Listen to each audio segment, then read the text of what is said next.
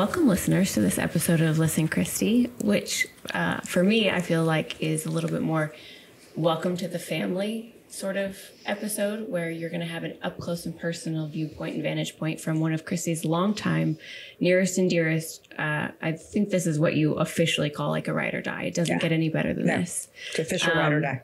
If you don't have a best friend like this in life, you're missing out. You're missing the boat. And I'm sorry for you, because they're rare and very hard to come by. So we have Shanna Brown with us, who is not only all the things I just mentioned, but also the ranch manager for what has been the captain of the chaotic craziness.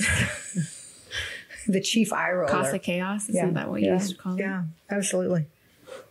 So I said, you know, we need to have Shanna on. She knows where all the bodies are buried. We've been best friends since we were 9 years old. We talked this morning about how, you know, everything that we've had so far as guests go, been a little bit on the serious or educational subject, but, you know, people are starting to send questions and feedback and want to get to know a little bit more personal details, and who better to do it than Shanna? I have all the good stories. Yeah.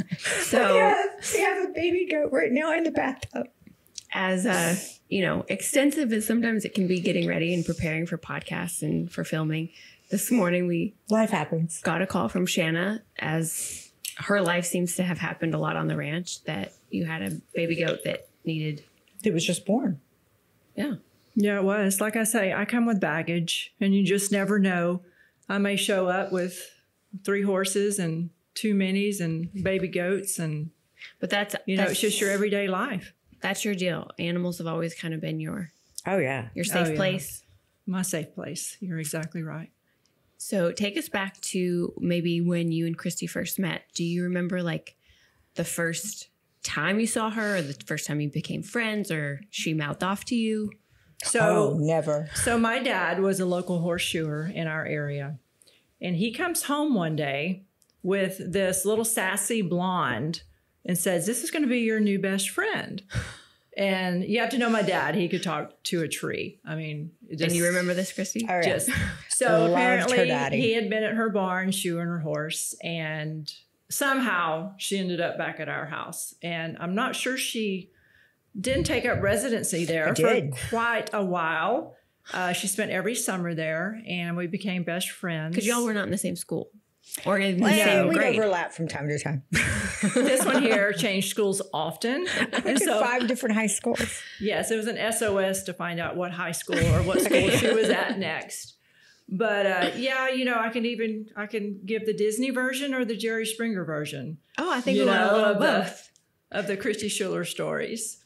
Yeah. So my dad brought her home and said, "You're going to love, she has horses. You two are going to get along great." And I'm like, Because Shanna was shy.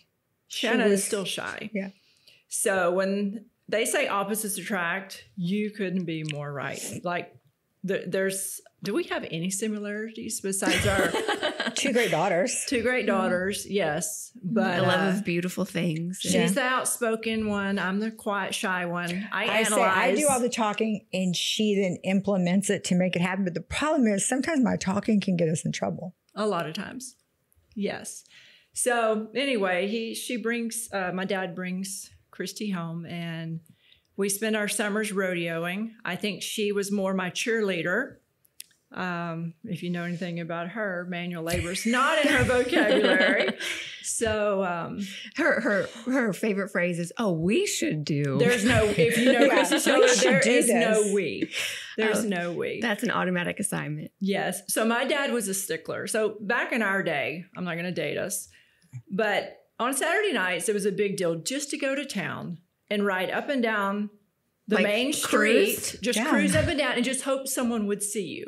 On your horse? No. Oh. In a car. I'm sorry. Drive. I should have said drive. But we have every excuse to go to town. You know, we got to get something to eat, or we have to wash the car.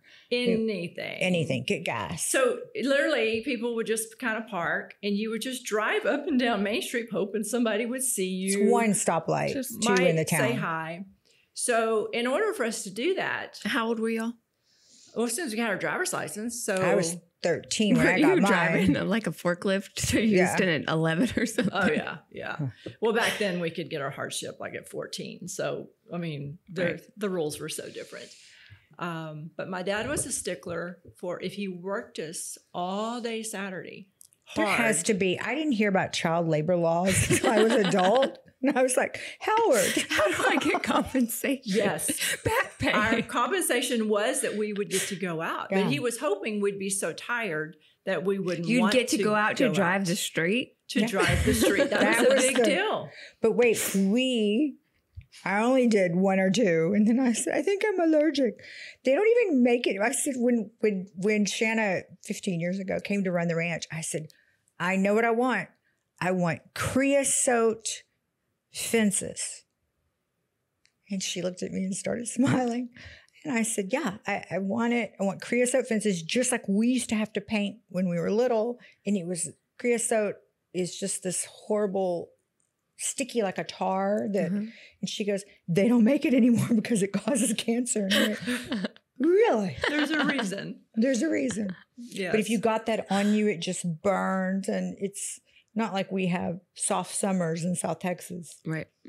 So my dad, anyway, he would make us do lots of chores. And this one here would disappear. And I'm like, where is she? And I mean, we had a list. We're talking build fences, mow, clean the dog kennel, clean the stalls. And she learned that she could like slip off into the hayloft and like take a little nap and kind of disappear. Well, I learned from an early age that, you know, we wanted to go out, right? Right. So someone had to do the work. Right. And so that's what we learned. Or he would stop us coming out the gate and make us change our tire randomly. He's like, okay, girls, if you're going somewhere or you're pulling a horse trailer, here's the jack. Show me you can change that tire. Or back that 45-foot rig up a half a mile before you can go out and reverse. Yes. What? Yes. Yes. It was, yeah. And the truck was a standard. Wow. I mean, props to him for actually teaching you probably what became very valuable. Teaching you very valuable. Me, very valuable. Yes. Life, you know, essential, get along and, you know, sometimes save somebody else's. But ass. I always had a cheerleader. Right. So, I mean, Well, I can remember though, you know, he would, when you needed somebody in the bed of the truck, you know, you're trying to back up to hook the gooseneck up, you know, to the ball in the middle of the bed of the truck. Well, of course, I guess I'm about 14 and I am taking my horses to the vet. I can't remember where I'm going, but I got 2 horses in a 2-horse, but it's a ball hitched to the bumper. Well, I got to town and slowed down, went over the railroad tracks. So you're maybe going 15 miles an hour. And all of a sudden, it passes me with the horses in it. And I'm thinking, Howard's going to kill me. But I realized everything we learned was on the gooseneck. And I had the wrong size ball. And it just came off and it went through the front of a beauty shop. Oh my God. And there was like 3 or 4 shampoo bays and 2 ladies had just got up. It was a Saturday morning to get their hair done. And they had just stepped up out of the bay to sit in their chairs. Were you with her? No, it was not. But the same thing happened to me about 6 years later. The same railroad tracks, pulling a 2-horse bumper pull. And a friend of mine had hooked it up. My dad had always taught us, you hook it up. You don't rely on someone else. And he got a call about 11 o'clock at night. So now the beauty salon that hers went through is now a bar 6 years later. And so my horse trailer went over the same railroad tracks, comes loose. Because it kind of gains traction going down. Thank God I didn't have any horses in mine, but ends up inside the bar. So yeah, so he gets the same call 6 years later. And people don't stop drinking. He's They're like, just girls, really? Well, I've taught y'all better. And you know, what's crazy about you two is like, even if it was just that one crazy story that brought you so many, there's hundreds, literally like, I think I hear a new story every week about some shenanigans y'all got into. Yeah, I was just getting out of the hot water, maybe within 3 or 4 months, about the bumper pull coming undone. And her dad had just got this beautiful new Ford dually, the fancy, I don't guess they made King Ranch, but whatever the premium was with the fancy paint job, and it was black and silver, and it had this beautiful red pinstripe down the side. And we had gone out to the beach, and we were actually on the bay side. And so the lots are that the houses that are on them are on stilts, and they're very long and narrow lots. Well, all of our friends are down by this dock, and I thought, okay, well, I'm just going to back the truck up. Shanna's going to be so impressed, and pick her up. And it was pitch dark, and this house was kind of to the side. I thought it was far enough away that it wasn't an issue. I put it in reverse, and I start going back, and I said, I better look where I'm going. And I opened up the door. Well, the suspension poles that hold it looks like a beach house, right? That hold it up, caught that door. And of course because you were still driving backwards when you opened the door? Yes. To look out, just to see where she was going. Because the windows are tinted. And so I really couldn't see. So I open it up, and right at that time, it hits the two poles, and the door completely goes backwards. On this brand new truck? It still got the tags on it. Oh my God. Into the front quarter panel. It is just flipped back, and it is embedded. Like, you can't even pull it out. It is now one with the front. So it looks like one of those Jeeps without doors on one side. And I'm like, and now the house that's what's holding up. And the gentleman sleeping in his house, was probably fussing like, oh, these kids are making so much noise. And you tore his house down. Yeah. We were with her? Oh, yes. Yeah. We were able to get the door wired it shut. And what was so bad is we had a rodeo the next day. I think it was like in Port Lavaca, a couple hours away. Well, that was our only vehicle back then to drive, and pull the trailer. So we had to use that truck. Did your daddy know what you'd all done? Oh yeah, they went to the rodeos with us. I know. We got a What kind of trouble did y'all get into? Like say you got in trouble, what was your punishment? I can't. A lecture. Probably, lecture. Yeah. Which an ass chewing is just, especially you just never wanted to disappoint her dad. Yeah. He was just the kindest, fairest. He just was wonderful. And so when we brought it back to my house, we parked it so when you pulled up, you couldn't see that. We don't know if it magically thought it was going to be like a crab leg and grow back. I mean, we'll deal with it in the morning. Well, we have an issue the next morning, 8 o'clock. Look what happened. So, but wait, when you knock the house down, do emergency services come? No. Or you just nobody calls back then, nobody calls anybody. 911. No. Oh, it's just like, whoopsie. We knew, we knew the guy that owned the house, but he was upset, but. And I'm sure we were somewhere we were probably not supposed to be. Right. And word got around that that's who knocked Mr. So-and-so's house down? Well, yeah, he probably had it coming. I don't know. He probably did. So I have to tell you, one of my favorite stories is the one that you tell about Shanna when she was wearing that ring in the car. Oh, yeah. Well, again, my mouth can sometimes overload. Now, in my defense, I really didn't remember this girl or why, for some reason, she was so mad. But after school, we would go to this, like a knockoff Dairy Queen. Called Dino's. And the best hamburgers. And they had like 25 different kinds of shakes, way back before it was a thing. And so we would go there after school and get a hamburger and a shake. When our metabolism was much better. Mm-hmm. Well, everybody kind of did this because there's only... You cruise or We were cruising. Yeah, but only a handful. But now we're like third in line and there's 3 cars behind us. So there's no place to really go. So as we're sitting there, I look over in the rearview mirror and I see this girl. She looks very mad. And she's tall. She's every bit as tall as Shanna, but... very stout. She was like the first female that I ever knew that said that they were a weightlifter. I mean, she just was strong. She was quite a bit older than me, probably like 4 years older or something. And she comes up to the side and Shanna's like, "What'd you do?" To your window? Yes, but to Shanna's side. Okay. To my side, of course. And I said, "I don't know what I did." I mean, like, as she's dragging me out of the truck by my This hair, woman. I'm hollering at her, "What did you do? What did you say? Who is this person?" Right. So she tells her, she rolls down the window first and says, "I don't understand." She's trying to talk to her, like, "What you're so mad?" And this girl's, I still don't know what the argument was about. And I think she maybe had a sister that didn't like me. I'm not sure. I don't know. You didn't even know this girl's name. It was Lisa. Yeah, God bless her soul. And then she passed on? Didn't she pass Did you away? kill her?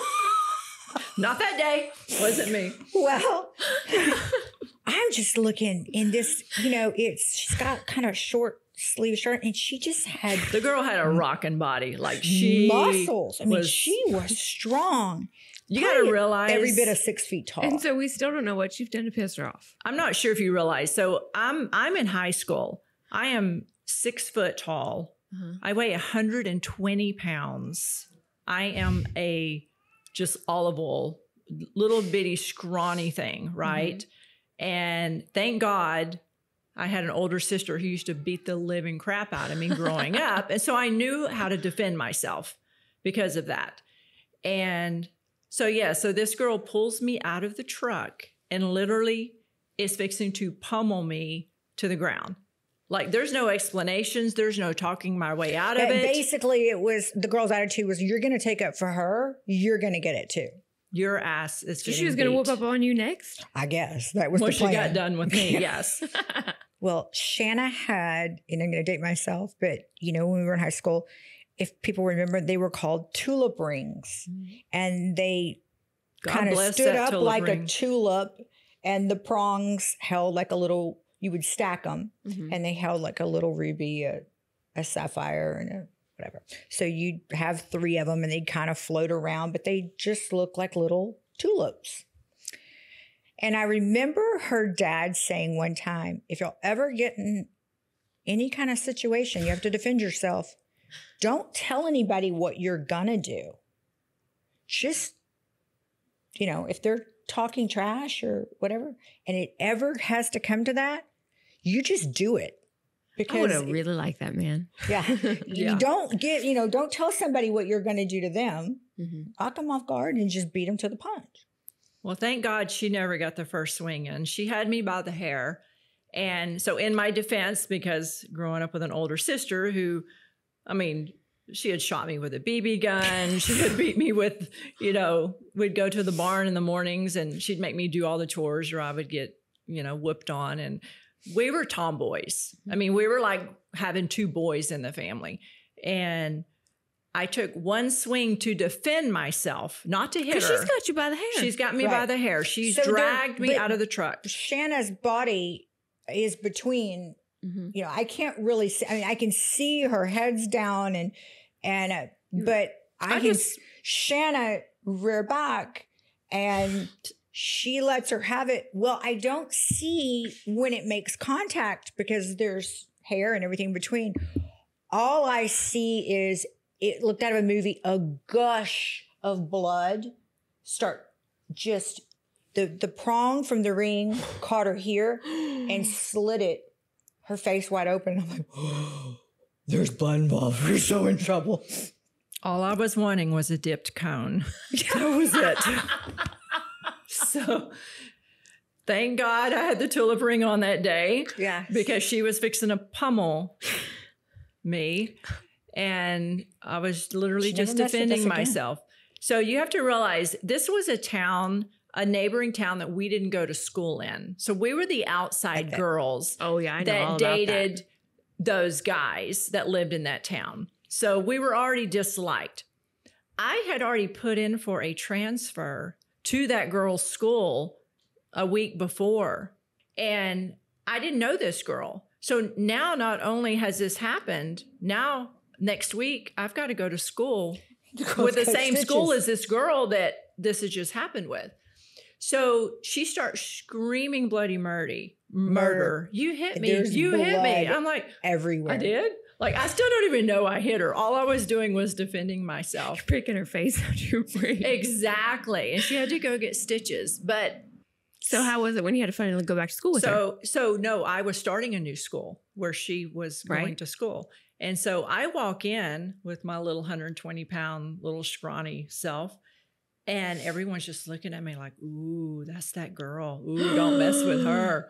And I'm like, what did I do? What did I do? And they're like, that's like, she's a cheerleader. She's popular. We still don't know what we did wrong. Still don't know what we did wrong. And she ducked and dived every time I saw her in school. She was scared of you? Never had an issue with her. Never had an issue with anyone in that school after that. So Shanna set the tone. Good Lord was looking over me. Yeah. Well, we still never found out what this one said, but I feel like through the course of your relationship, you've had so many stories. It's like you're always sort of saving each other from something. Right. Well, I think I'm more I always say I'm kind of have the dustpan and kind of going behind. And I'm always like, what did you do? How many times have I had to say that? What did you do? What did you do? I have do? an idea. Or I just need you to do this thing for me. Just this one thing. Yeah. How many things could we represent right now? Like if you need some really fantastic mink lashes, these ladies have a lovely line called catwalk lashes. Exactly. Well, who knew? Yeah. We ranch and we have lashes. We do. But when Shanna started managing the ranch, oh gosh, over 15 years ago, and she moved there, I said, look, here's the deal. At first, we didn't have a ranch manager. We just bought it. And I was leaving one day. No, we were. Right. And we were coming up for the weekends. I had another job. I was a court reporter for 15 years. So that kind of gave me that base of there's always two sides to the story. And then there's a third. So not to judge people on first impression. So Kristi and I were going up about every other weekend. She had one night called me and said, hey, can you meet me there this weekend? I bought 2 ponies last night. I'm like, how'd you buy 2 ponies? Now, I'm not at the time very versed in the whole internet thing. Wait, let me back up 1 second. So I convinced her to come be the ranch manager. And I said, you won't have to deal with people. It's secluded. It's a 2-mile long driveway. Everything will be very peaceful. Just you and your little girl. Just, what was it? Sign for FedExes and just make sure that the place doesn't burn down.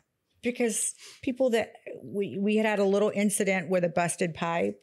And I thought if we weren't there to catch it, it would have been 10 more days before we came back. Everything would have been ruined. Right. And I said, look, just make sure that everything stays together and then enjoy yourself. It's going to be easy. I'll let her take it from there. So, yeah. So I pack up spring break with my Hummer, what was Zoe, probably 8 years old. 7. Full of everything, 3 cats, a chihuahua, kind of reminds me of you, a chihuahua, border collie, and we head to College Station. And at the time, the ranch was only 1 house and 1 cabin and 200 acres at the time. So it's pretty simple and pretty simple life. Since then, in those 15 years, just to give everybody a perspective, what does the ranch consist of now? So now we have 9 homes, 2 large equestrian barns. It's completely developed. 350 acres. 350 acres. At one time, I managed 23 employees. And how many horses? So 123 horses at one time. And a breeding program. Yes. So signing for FedExes and making sure the place doesn't burn down. Kind of grew. Exactly. So she calls me one night when before I've moved up there, and she said, "Okay, well, I need you to go up there. I bought 2 ponies." I said, "What do you mean you bought 2 ponies?" She goes, "Well, might have been some wine involved, but I got on the internet, kind of like Amazon. Did you know that you can order horses, like kind of like Amazon?" Well, this one figured that out pretty fast. So 2 ponies showed up. Okay. Well, then here we go. You know, once she gets started on something, so then she's like, okay, I have a horse coming for Sinclair. So here comes this. I'm like, where are you finding these horses? Where are we going to put this stuff? We don't even have a barn. We have a pasture. I don't even have a horse trailer. And so, yes. So about 5 or 6 later, I said, you need to return half of these and this has to stop. It's kind of like how you return the Amazon packages. Yes. So it's like return to sender. This is not going to work. But the best one was I had bought. Thank God you got that ranch stuff out of your system. A little, I guess they call them like Morgan buildings that you can buy them already. They look like, you know, little tool sheds but I was going to trick it out for our girls for a playhouse. So I wasn't there, but this man pulls up, flatbed, has the thing on the back, and she calls me and she was like, okay, the guy's here. She goes, he's making me a little nervous. I go, why? She goes, I don't know. He just looks really weird.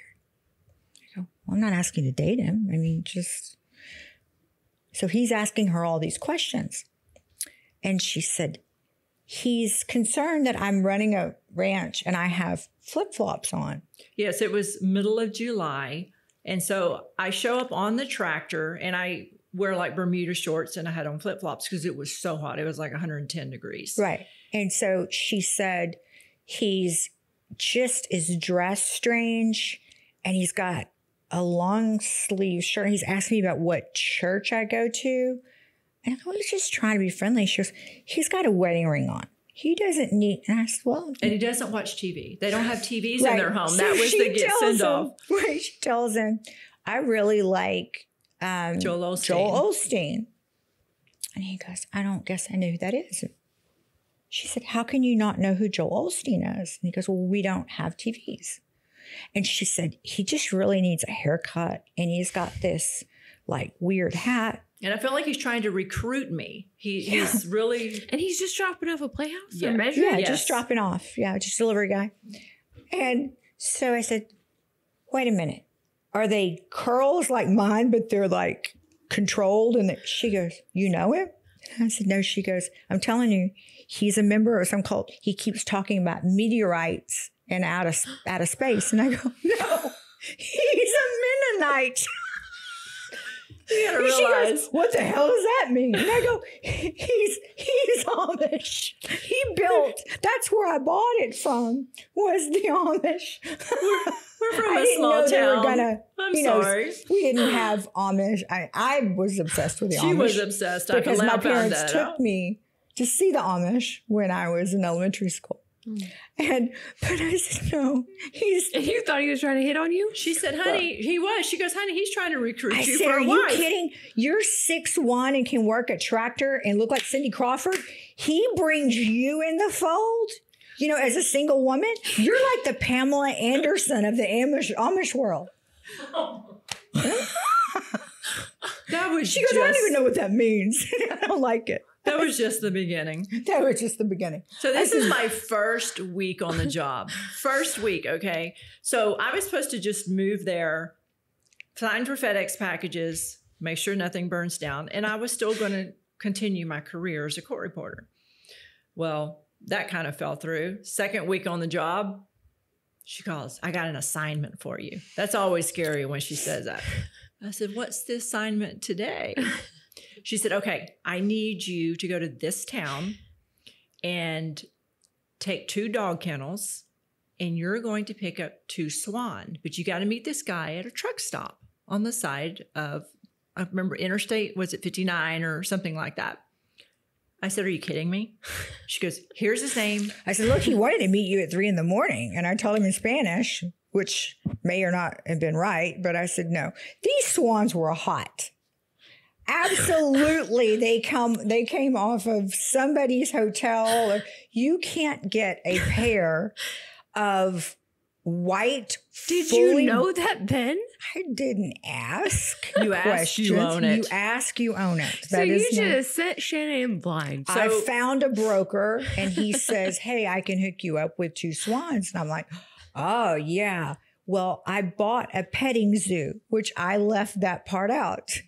Actually, it was the same day. She didn't tell me pets until age out of petting zoos. Nobody wants to pet, the sheep that's 250 pounds. They want the little lamb. So that came later. So she gives me the address. I meet the guy at a truck stop. Now I'm in my Hummer. I decided to take the Chihuahua. She's only 2 weeks in. I'm 2 weeks in. So much empathy. Are you okay? She's crying. I'm 2 weeks in. I take Tiara the Chihuahua. Who's mean as hell. Who's mean? Well, she bit you. Bit me.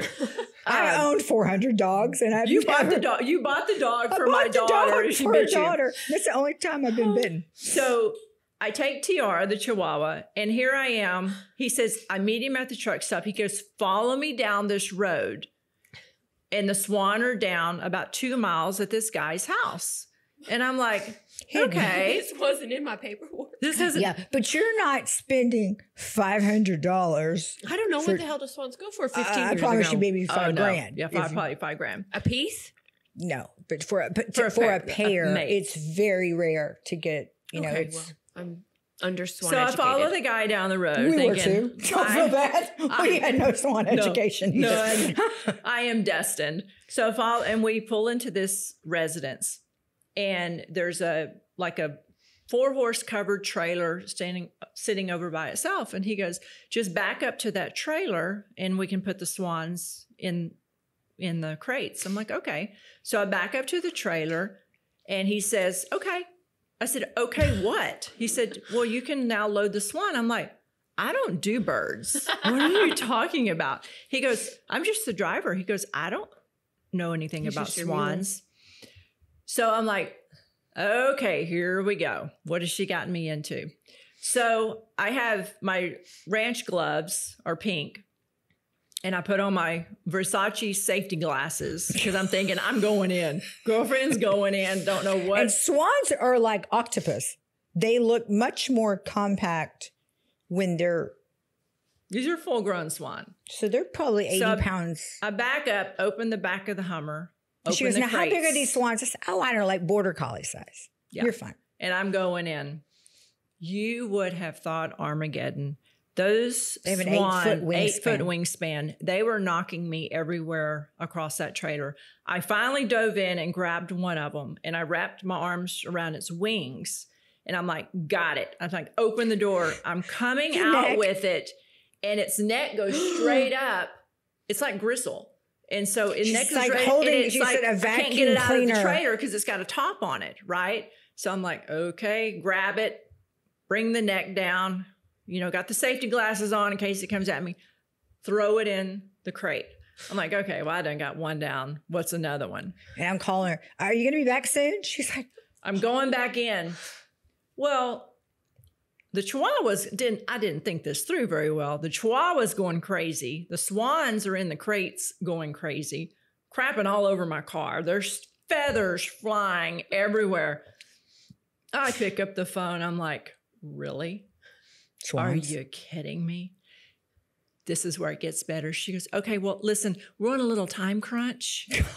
I said, what do you mean a little time crunch? She goes, well, it took you a little longer to get the Swans than I expected because I need you back at the ranch because there's a petting zoo showing up. I bought a petting zoo. On the same day. I said, excuse me?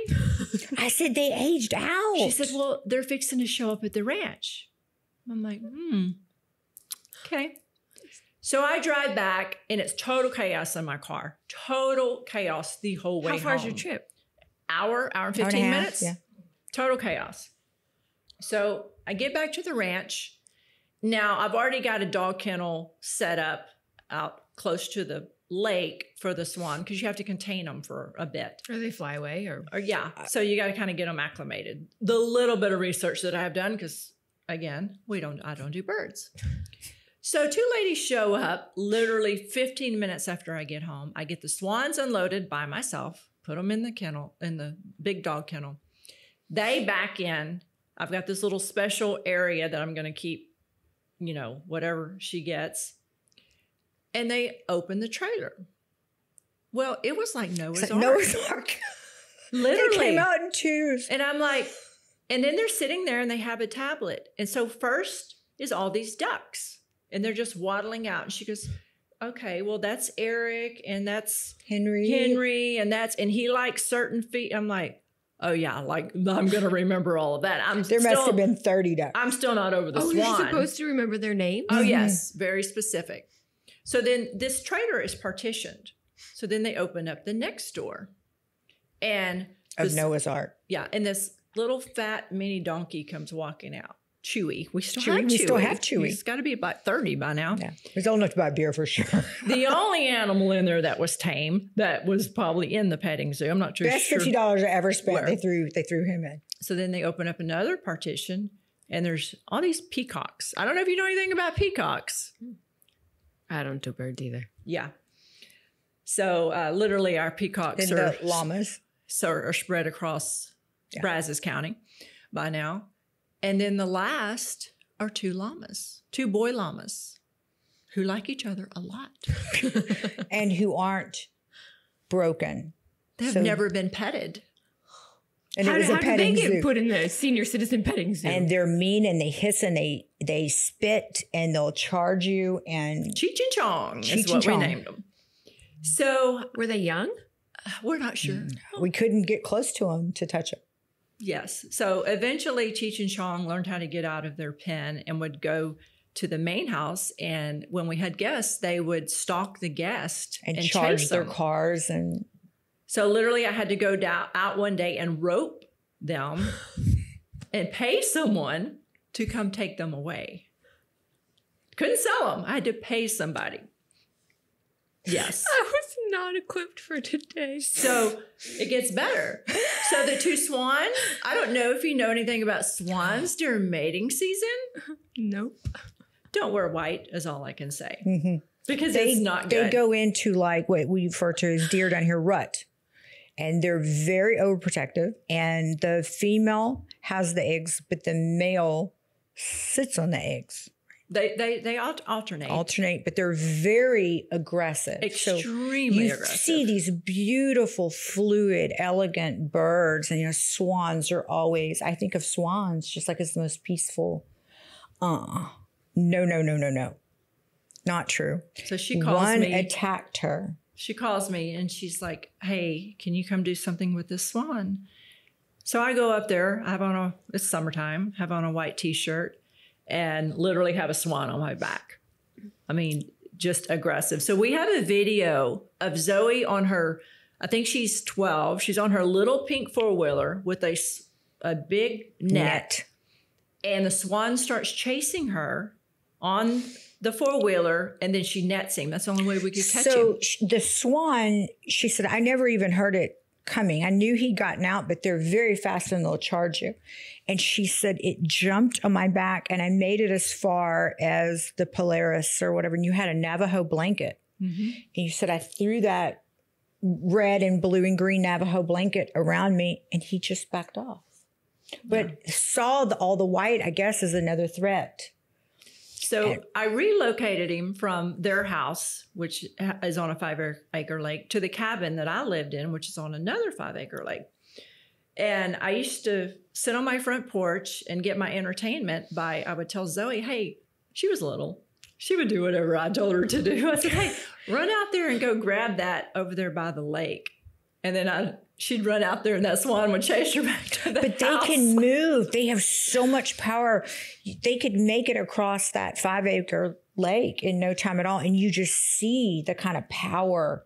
I mean, it might as well have an Evinrude hooked to the back of it because they really are forceful and they're fast. And what scared me the most, I mean, of course, I'm worried about my best friend, but so many people would come out with children that swan was going to hurt somebody. So but we had to get more. But yeah, as people started bringing them as gifts. So then she got another set of white swan, and then for a gift, she got a set of black swan.